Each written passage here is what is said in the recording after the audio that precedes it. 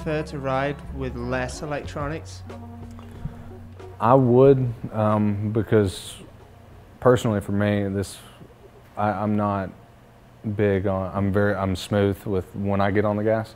A lot of people, they have it set where they can just go back to wide open, and that's one thing about my weight. I'm a bigger guy, taller, even I'm kind of skinny, but compared to those guys, they're little, and compared to the GP, again, they're even way smaller. But I did this interview with Superbike Planet, and I think I nailed it pretty good. Is the GP is very hard because you have so much grip and you have so much electronics that somebody like, you know, Lorenzo and Pedrosa, they get a real big advantage.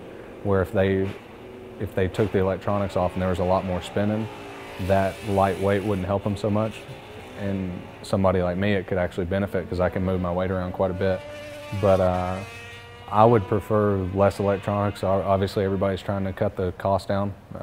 It makes racing more interesting. You get to see a lot more sliding, and the way I ride, I think I would benefit a little bit more, you know, from it. But it's, you know, it's also 2009, so they're liking electronics, and it's just a process, and it trickles down to the street. I mean, there's street bikes now that are starting to get, you know, you can change different maps and make it softer, and it's good for that too. So there's, you know, we're kind of working on all the development for that stuff. But I would personally rather see no traction control. Wheelie control is not, you know, too bad. That's pretty cool, but you know, it'd be fun coming out of corners, smoking the tire and things like that. It'd make racing look better and make a guy that can't conserve a tire, or that, you know, his bike conserves the tire for him better, makes his, you know, a lot harder work. So yeah, I mean, I'd prefer no traction control for sure. Last question. This is your last one? Yeah, this is my last one. I mean, I've got like, you know, a ton here. I've written them all down just in case you showed up. If you were to win the World Superbike title this year, how would you celebrate? Wow. Be truthful. Don't be like, yeah, you know, I treat myself to a Snickers and a Diet Coke, and then I would, you know, woohoo, Popper. That'd be, especially for this year, I mean, being the first year in World Superbike, having some of the bad luck we've had and being able to come back from it. If we win it this year, emotionally, it's going to be the biggest thing I've done. And that night, I probably won't be making too many plans for the next morning because it won't probably feel too good, but you got to enjoy it. You got to, you know, I work a lot with my program, a lot with training, and really dedicated with stuff, but you've also got to get away from it. And when you celebrate, you got to have fun. You know, you can't be too strict all the time or you'll burn yourself out. So I'm sure it'll entail lots of drinks and rough night. So we'll plan on it. You're going to Portugal, so if I win the title, you'll be there, huh? You'll have to. He's all no. I ain't scared. Hey Ben, a couple things on. Are you one finger on the brake, two finger on the brake, and how much rear brake are you using? I used to be all four.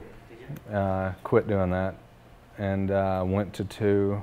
Sometimes, depending on if it's a chicane that has the second part of it, it's slowing down, I might use my middle finger, one finger to brake. I have a really bad habit about using the rear brake now. But again, a lot of that was because in the first part of the year, what I said about the electronics, how we had too much. We weren't at that fine line, and a lot of times it was pushing in the corner, and I would, if you watch every left-hand turn, you'd see as soon as I go for the brake and get the bike turned in, my foot's mashing on it, and I never used to use the rear brake. And I don't think it's not a great habit to have because that's almost like a panic. You know, you want to be able to go to it, and you know, it doesn't really do a lot. Like when a lot of corners where you're wheeling out of like Road America up the front straightaway or places like that, a lot of people used to use the rear brake to slow the wheelie down, but I always had an argument that you're slowing the motor down. You know, if you actually can clutch it or you're just better with your hand, it keeps it more smooth. When you're sitting there laying on the brake, it's slowing the motor down. It's not what you want. But yeah, two fingers now, and sometimes one finger, but I don't really have good control with one finger. I squeeze too much or not enough and run off the track. So I usually try to stick with two fingers, yeah. Yeah, Ben, how on your motorcycle, when you say you go out and you're working on your speed, getting up to speed with used tires. How much is the setup different when you put brand new tires on, the grip and how much does that change your bike? It can change it pretty bad. It's sometimes you'll have a bike working really good on the worn out tires. You throw a new tire on there and it's good. It maybe sometimes pushes the front a little bit too much coming from the rear, and especially when you put a qualifier on, that really, when you put a qualifier on, the whole bike changes because it has a lot of tendencies it didn't have. It magnifies, or something that was not working good, it all of a sudden works good. So it's, you know, we always, I like to ride on used tires just because it's, if you can go fast with 18, 19 laps, you know what you can do at the end of the race, and it's, yeah, but when you put new tires on, I mean, you can see a second. You can go around and say, oh man, I blew that corner, blew this corner, and then you look at the lap time and it's like, wow.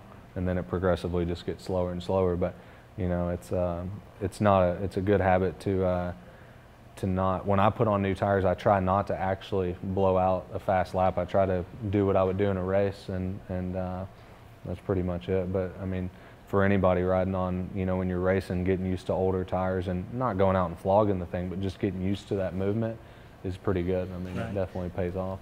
It was really cool watching you here race World Superbike, and I noticed coming out of 4, going down the back straightaway, and you were getting into 5. I was noticing you were accelerating, and you'd bring the bike over on the side of the tire. Is that to just run that gear all the way out? Sometimes it's more to. Yeah, I mean that race was definitely. I was doing a lot of different things because that was the one Michelle was right behind me in. When he would take a 10th out of me, I would put it back on him, and I wanted to keep him at a gap where he was pushing and never could catch me, but he was basically using his tires up, and sometimes if you in a long corner, if the gearing's low, and you can keep it leaned over for a longer period of time, it's on the smaller part of the tire, so it's going to accelerate faster. And the same thing going into a corner, if you tip in, and I can get it leaned over, it starts getting into the limiter, which is always a constant speed, where it enters the corner at a constant speed. And a lot of times they'll say, oh, you're touching the limiter, we need to take a tooth off the rear. And I'm like, no, because that'll send me in faster than I want to go. And it's kind of more of a, you know, like a, you know, just a cruise control. You're always the same no matter what, even new tire, old tire, whatever.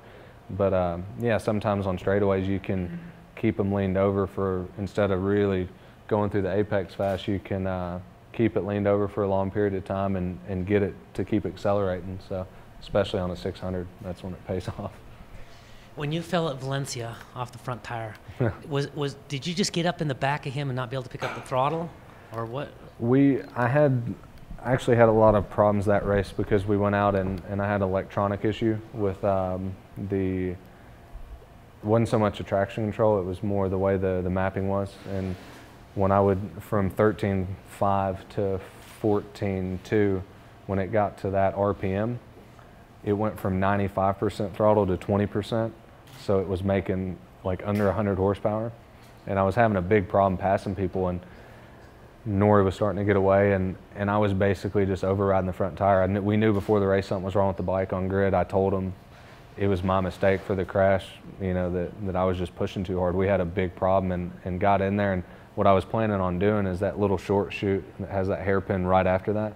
I just got on the back of Max, and I was going to get a good drive out brake him into the next corner, and I just picked up the gas too soon, and the front went, and I tried to save it, but as soon as it hit the cases, it was done. So that was just one of those things. The first 5-6 laps, I was way overriding the front tire, and it was, you know, I made a mistake. I should have just chilled back and stayed in third, but, you know, sometimes you have to go for it, and, you know, I went for it and made a mistake. So.